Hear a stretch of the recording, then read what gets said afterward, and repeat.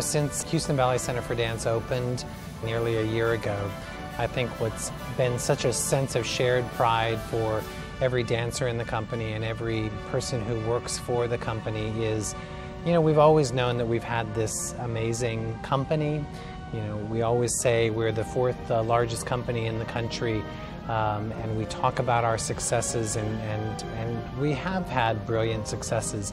But now we're in this, kind of platinum encased facility, and it's like walking into a new home. You feel all of a sudden like, hey, I've arrived, and it really validates, how great of a company we have to be in a home that matches the level of the artistry of the company.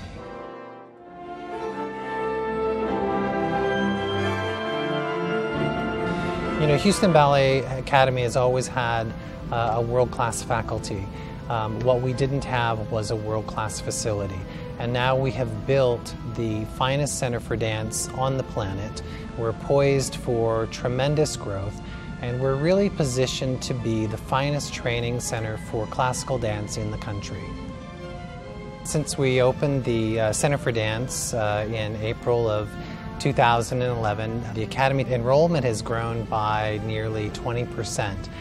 And I think that, parents who maybe are thinking about enrolling their children in the Houston Ballet Academy, drive by this iconic building and, just like you would any elite university that has immaculate grounds, you feel like I definitely want to send my kids there. We have world-class faculty, and now we have a world-class facility to house our academy.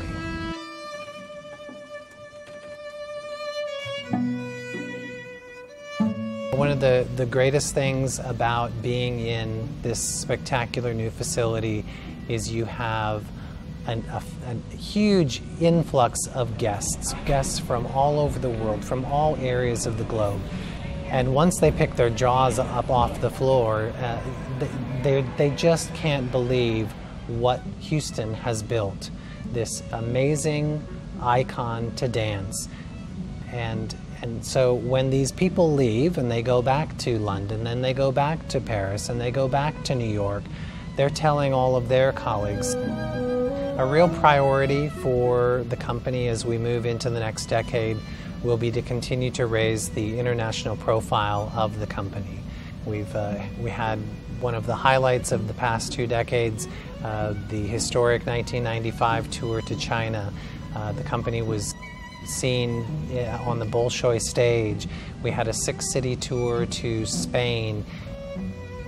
These spectacular achievements for the company need to propel us into the next decade to be seen by international audiences.